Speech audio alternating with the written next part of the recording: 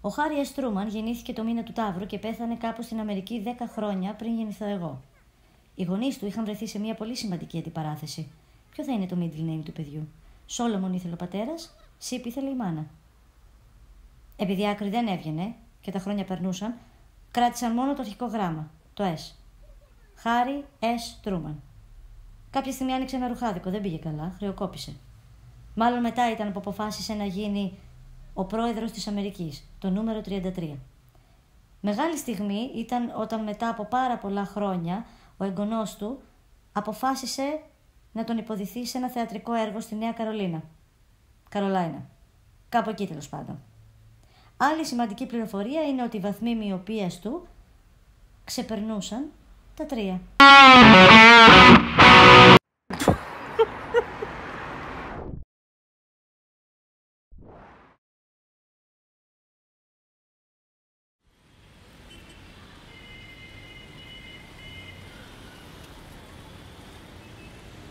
Ο δρομέας, με το πρωινό φως της ημέρας και με τα φώτα της νύχτας, δημιουργεί μία φαλμαπάτη, ένα illusion.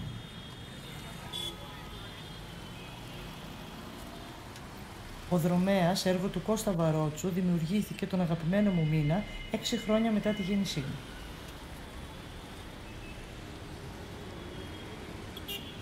Ο δρομέας.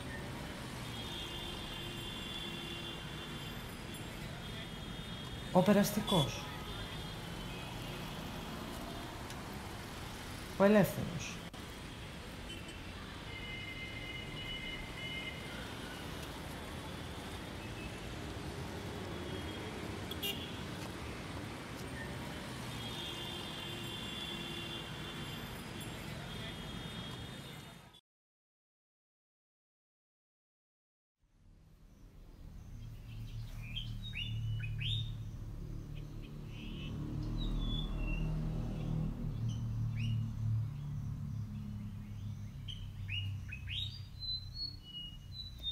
Το άγαλμα του Χαρίλαου Τρικούπη γεννήθηκε από το γλύπτη Θωμά Θωμόπουλο το 1920 στο προαύλιο της Παλαιάς Βουλής. Του άρεσε πολύ ο χορός, επίσης τα μπιφτέκια, επίσης τα φρούτα, τα γλυκά και τυριά που προμηθευόταν από τη Μεγάλη Βρετανία.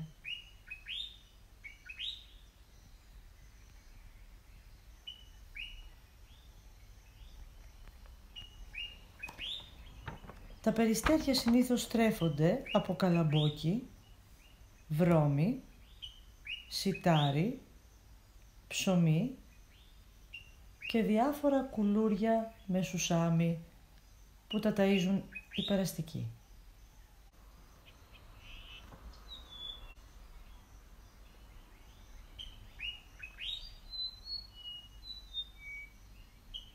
Διαβίου Εργένης. Στις χορευτικές εκδηλώσεις που τον προσκαλούσαν, οι κυρίες τον πολιορκούν και κρέμονται από τα χείλη του.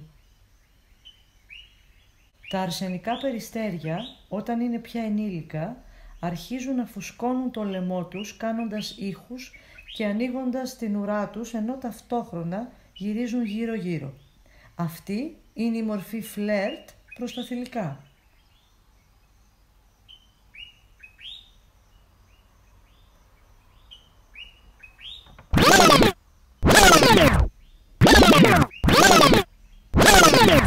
Συνταγή για περιστέρια. Παίρνουμε 3 περιστέρια, 1 κιλό κρεμμύδια κόκκινα, 1 κουταλιά πελτέ, 1 φλιτζάνι κρασί ροζέ, 2 σκελίδες σκόρδα, μισό κουταλάκι του γλυκού ζάχαρη, 1 πρέζα αλάτι, 1 φύλλο δάφνης και λίγο μπαχάρι.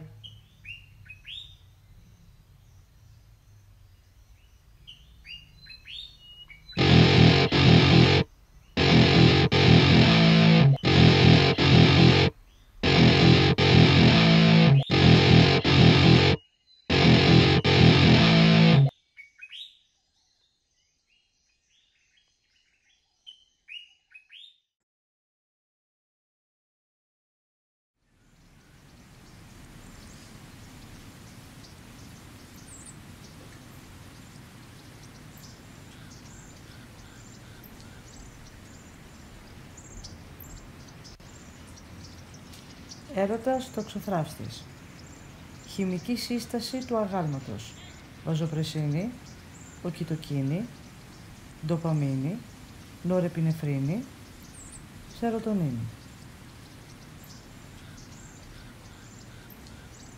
Ο συγκεκριμένος έρωτας που βλέπουμε γεννήθηκε από το Γεώργιο Βρούτο στο Ζάπιο το 1896.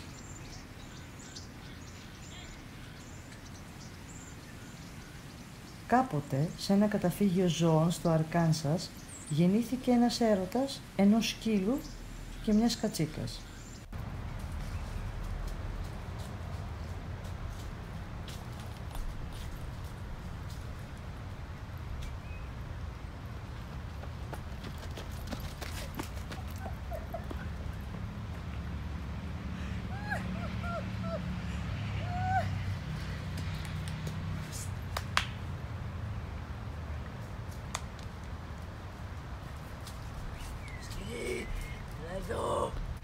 Εγώ φεύγω. Αφού δεν μ' αγαπάς, φεύγω.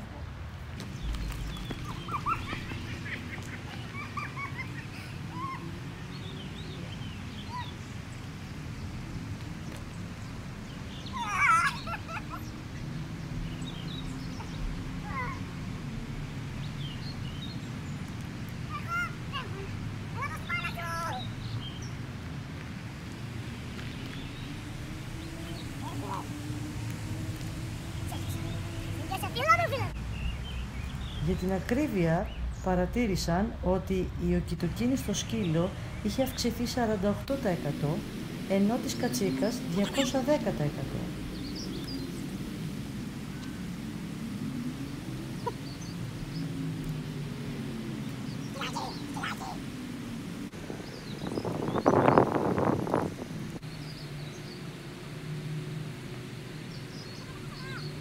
Αποδεικνύοντας έτσι πως τα ζώα ερωτευόντουσαν το ένα το άλλο.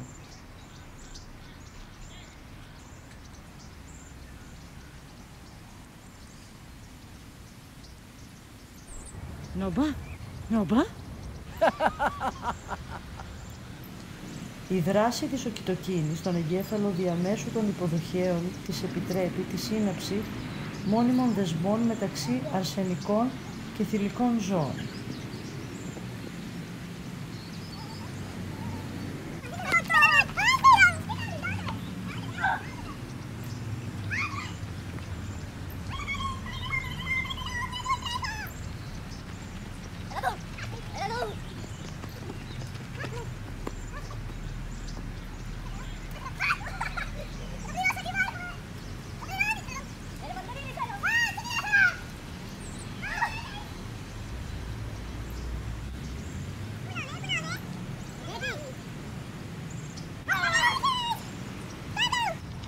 Οι πίθηκοι μπονόμπο θεωρούνται από τα πιο σεξουαλικά είδη πάνω στον πλανήτη.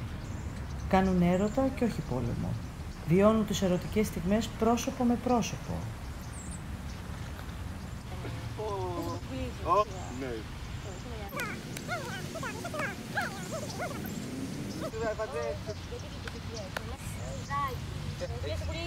Όχι, θέλω να τον έχεις πυράκι. Εγώ φεύγω.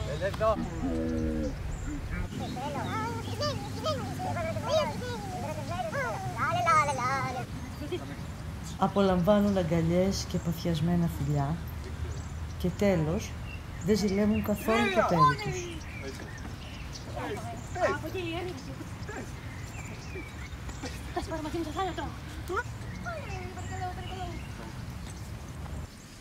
Ο Ευρυπίδης διαχωρίζει τη δύναμη του έρωτα σε δύο μορφές.